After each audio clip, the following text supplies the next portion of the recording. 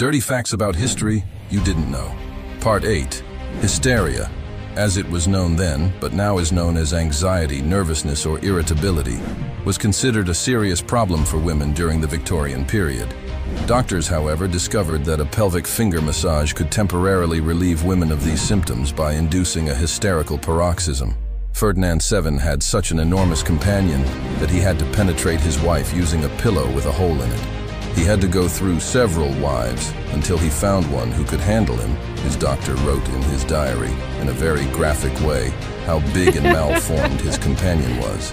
George II died on the chamber pot after farting so hard he burst a blood vessel. Julie d'Aubigné was a famous 17th century French opera singer who once took the holy vows to enter a convent just so she could have sex with a nun.